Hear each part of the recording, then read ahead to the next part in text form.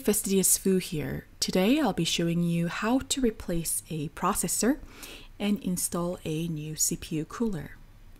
The first thing to do is remove the CPU cooler by unhooking the connectors and unscrewing the screws from all four sides. And now that I've removed the CPU fan, you can see the CPU itself.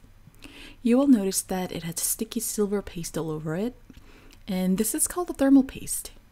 It helps efficiently transfer heat from your CPU to CPU cooler. And with the paper towel, I'm very carefully wiping off the thermal paste from the processor while it's still in its socket. And this is to prevent pin damage. And now I'm going to open up the latch to remove the remaining thermal paste from the edges. And although I'm not showing it in the video, please be sure to wipe off the thermal paste from the bottom of your CPU cooler's heatsink as well. And now I'm going to use a cotton swab with a little bit of rubbing alcohol to remove the remaining thermal paste. And be sure to use only a moderate amount of rubbing alcohol so that it does not drip.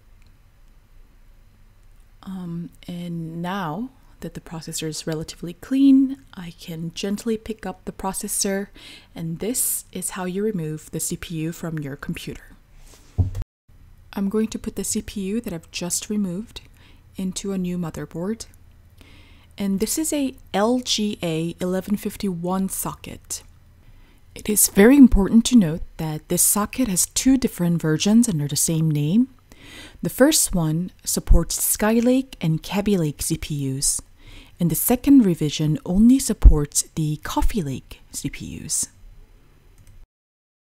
When you're placing the processor into the socket, make sure to align the notch on the processor to the grooves in the socket, and close the latch to secure it into its place. I'll be using the Cooler Master's Hyper 212 CPU cooler on this computer. I'm putting the back plate for the cooler onto the bottom of the motherboard. And the cooler came with the riser screws. So I'm putting these into their places to secure the back plate by hand first. And then I'll be using the socket that came with the kit to tighten the screws into their places. Then I'll be putting the brackets onto the heatsink. Flip the heatsink over, put the bracket beneath the upside down heatsink, and tighten it with the screws. And repeat on the other side as well.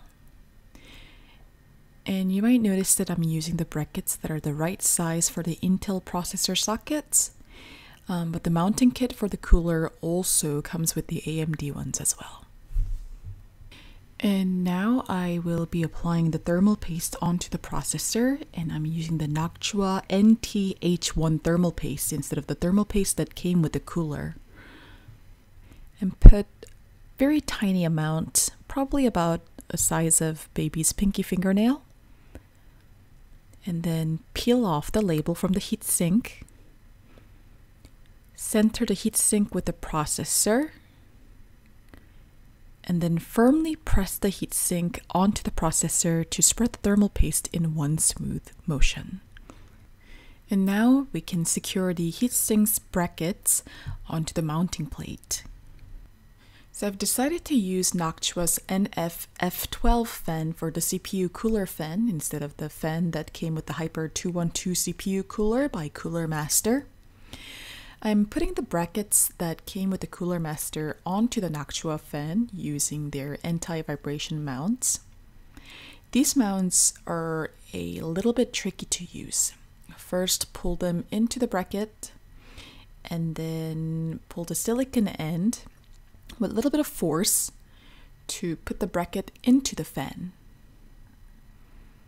And then of course do this on the other side of the bracket and put the other bracket onto the opposite end of the fan. Then plug the CPU fan connector into the motherboard and attach the fan onto the heatsink by aligning the notch on the bracket with the notch on the heatsink on one side first, and then press the other side until you hear a clicking noise. And that is how you install a CPU and a CPU cooler.